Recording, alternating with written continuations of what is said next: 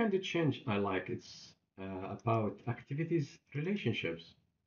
If you see here, I have this, for example, activities here.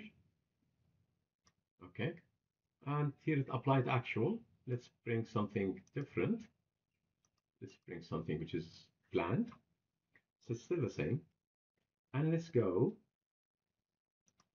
highlight them all and right click and unlink activities. Are you sure you want to remove the selected activities relationships? Yes.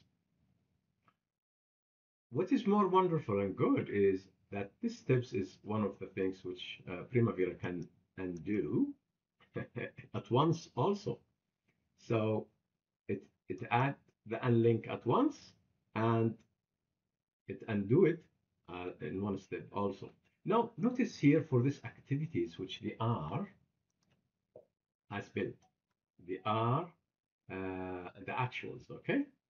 And right click unlink activities. Now it allow for that, which is, why it will allow for it if it is an actual, it should be an actual. So it will not allow it. I hope in the next revision, they will stop that from actuals to be removed. Okay, so let's go and undo and return it back. However, if such things happened and change, Primavera did a very good comparison now between the update revision. So let's go to the third change.